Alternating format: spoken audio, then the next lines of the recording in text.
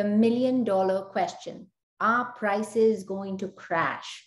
Well, I'm going to let you make that decision after sharing some fantastic data, that I have kind of put together that is great for my business, my clients, all the agents that work with us, looking back at a 5-year in review of the real estate market, 2017 to 2021. So what is the 5-year historical, sales, homes that I've sold, listings, whatever you want to call it. In 2017, we had over 92,000 homes sell as per the Toronto MLS.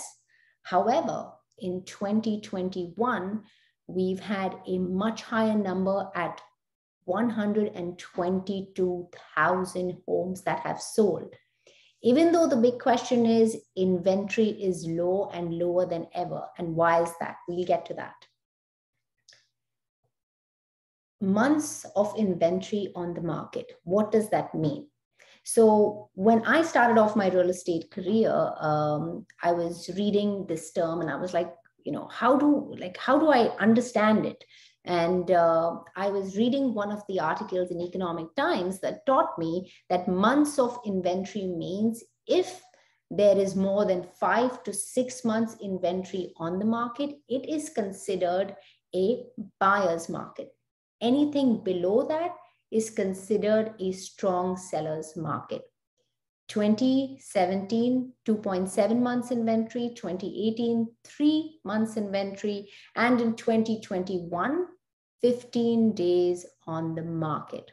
So in the last 5 years, it has been a very strong seller's market. Looking at data of average prices, in 2017, we were just above 800,000. In 2021, we're at 1.1 million. So you do see that steady incline, even though there was a big conversation in the 2017 market where it is a bubble, it should crash soon. But why is that not happening? Again, we'll get to that. In 2021, the sales comparison for the first 2 quarters of the year, which I saw reflect in our business as well, where we did majority of our transactions, because a lot of people in 2020 were a bit skeptical because of COVID, not sure whether they want to move, put their homes on the market. But in Jan 2021, which was actually one of our best months, we saw a lot of confidence in the market and people were putting their homes up and moving.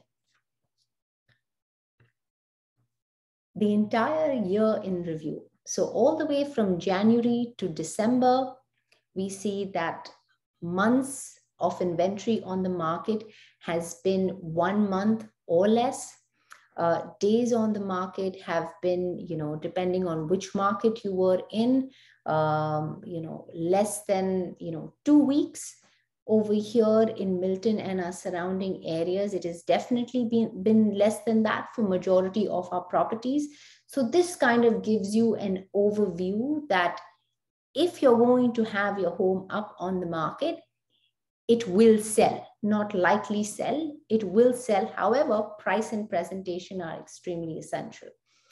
So what these numbers actually tell me is the fact that we have a really, really low supply and a very high demand. So even if the interest rates increase, as opposed to us having 10, 15 buyers for one property, this year I had over 30 offers on one of our properties as well. However, that being said, the amount of buyers from 15 will become 5 or from 10 will become 5, but there will be more interest within a property if it's priced and presented well. I hope you found this useful, and I will share it in a PDF with you as well. If you have any questions about the real estate market, we're just getting started with the spring market for 2022. Feel free to reach out. We have a bunch of new marketing ideas that we're working with. We're always looking at ways that we can better showcase our homes. So feel free to reach out to us. Talk soon.